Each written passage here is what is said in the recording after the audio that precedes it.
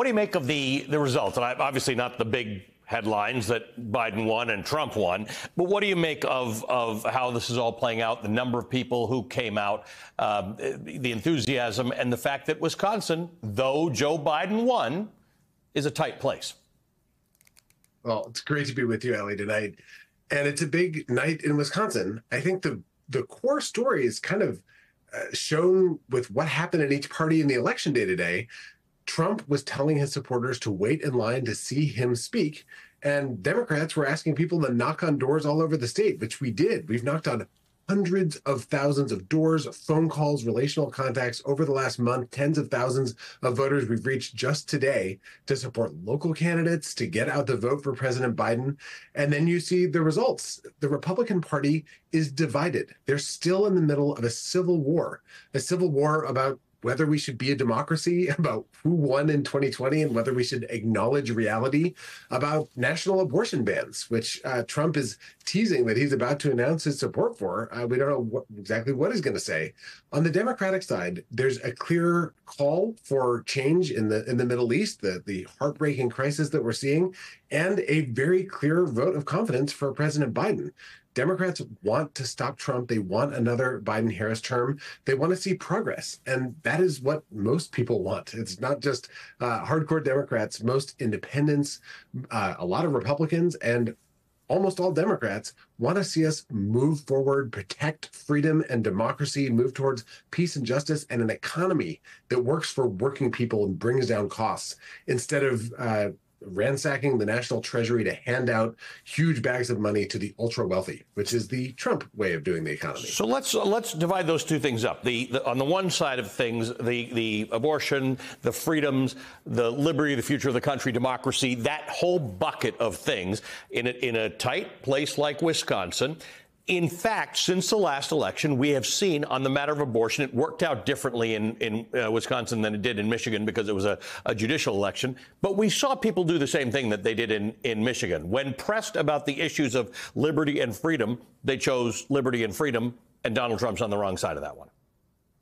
That's absolutely right. Everywhere where people have had the chance to go to the ballot box and cast a vote for whether they should make their own decisions about their own bodies or whether politicians should override themselves and their doctors and the choices that they need to be able to make. Every time, voters vote for freedom. And it's as clear as day. It's as clear as day. And the 2024 election, in some ways, will be a referendum on whether to have a national abortion ban.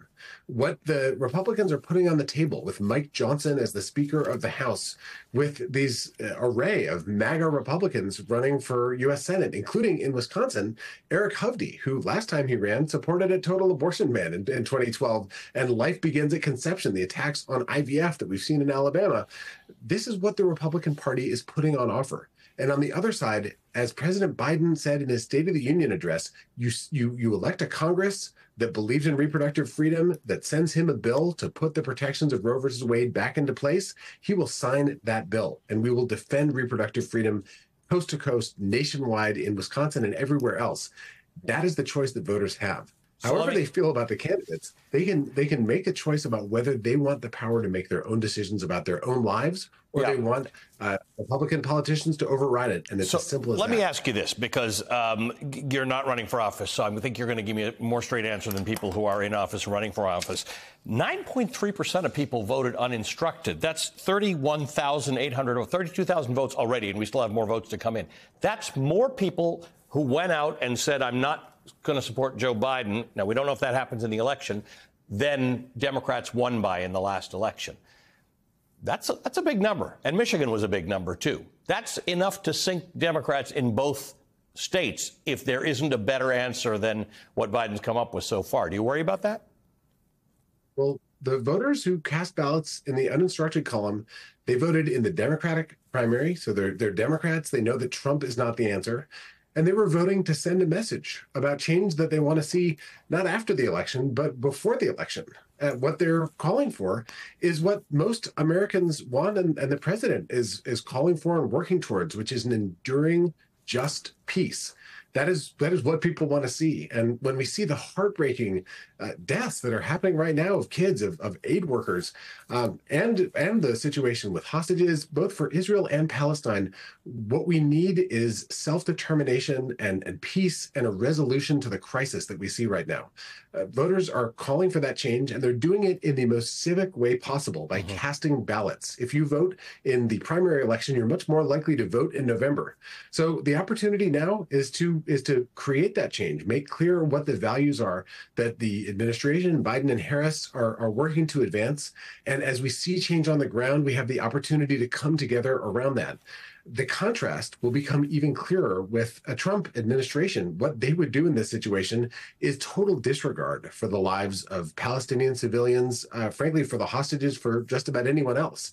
And that's the contrast that will become more and more clear as we make progress. So this is a call for change. It's a protest vote in the great American tradition of speaking your mind at the ballot box, and it's civic engagement. It's not tuning out from the system. It's getting involved. I think we have a chance to earn all these votes for the Biden-Harris team as we get into November. Well, I agree with you. I applaud people who will get up and go to the ballot box to make their protest. Ben, great to see you, as always. Thank you, my friend. Ben Wikler is the chairman of the Democratic Party of Wisconsin.